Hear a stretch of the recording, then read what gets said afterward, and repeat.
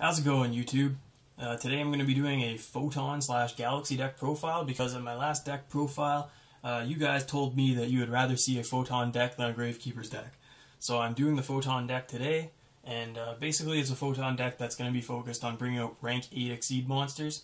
So I'm going to show you how I built this deck, starting with the monsters. So 3 Galaxy Eyes Photon Dragon. This is your main card in your deck. He special summons from your hand, deck, or graveyard by various methods. And he also has a pretty good effect with 3000 attack, but he is mostly used for just going into rank 8s. Galaxy Knight, we have 3 of him. He can be normal summoned without tributing if you control a Galaxy or a Photon monster. And if you do that, you get to special summon a Galaxy Eyes Photon Dragon from your graveyard in defense position. So free rank 8 Exceed play there. So we have 3 Galaxy Wizard. This is a searcher for the deck. It searches out Galaxy cards, but it can also change its level to level 8 until the end phase. So that's a very good effect because you just normal summon it and change its level to 8 and then Exceed with another level 8 that you have on the field. 3 Photon Thrasher. Don't need to explain this guy because he pops up in a lot of different decks. We also have 2 Photon Crusher. He's just a 2000 beater. Most people don't run him, but there's a good combo that you can do with him and Photon Thrasher, so I'm going to show you that when I get to the extra deck. We've got Honest, because there's tons of light monsters, obviously.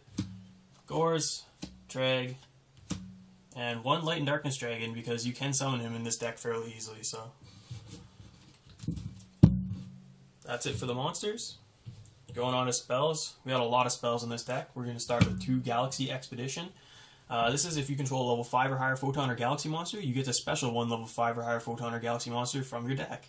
So it has to go in defense mode so it can't attack this turn, but it can be used for an Exceed play, and it's just wonderful. Accellight, I got 2 of it. It's if you control no monsters, you special summon a level 4 or lower Photon or Galaxy monster from your deck.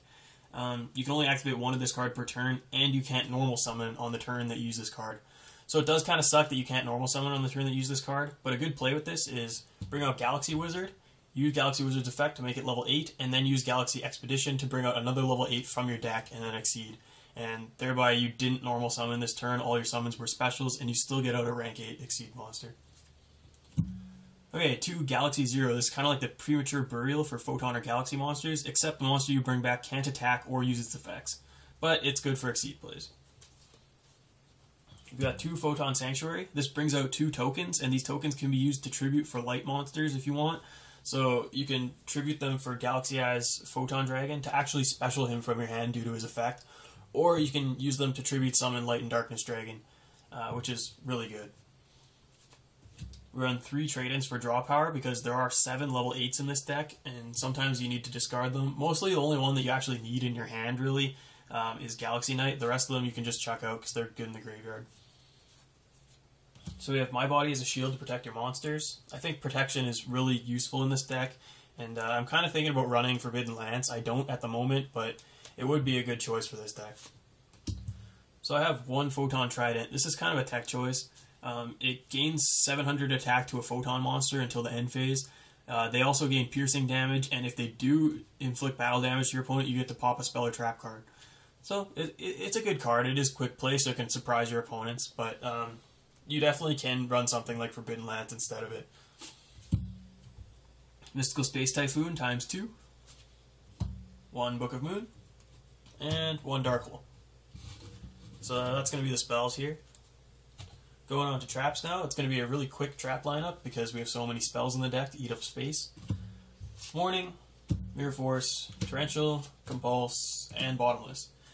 So another way I was thinking of making this deck actually, and I'd like to know you guys' opinion on this, is do you think instead of these traps, should I be running 3 Royal Decree and then maybe put something like 2 Lances in instead of the other 2? I think that would be a really good idea for this deck because back row does hurt this deck quite a bit. So let me know what you guys think about that. Anyway, that's the main deck. We're going on to the extra deck now. So, 2 Divine Dragonite Felgrand.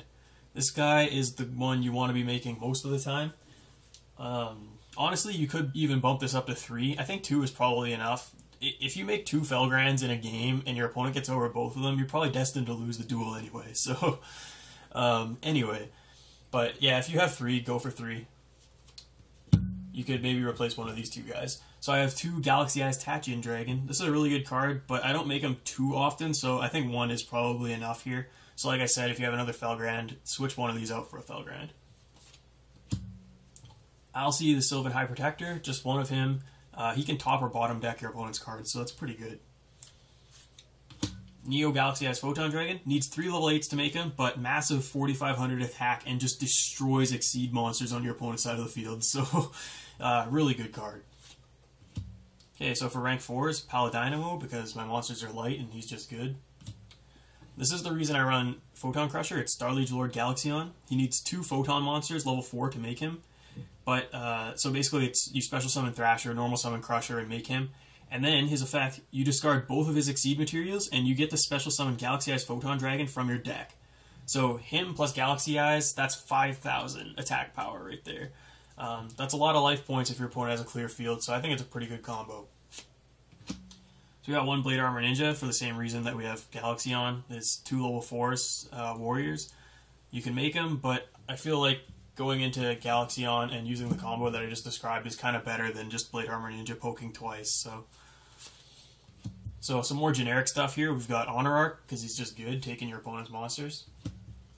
We got Photon Pathal Operative, Maestroke, Cowboy, Diamond Direwolf, Black Ship, and then Abyss Dweller.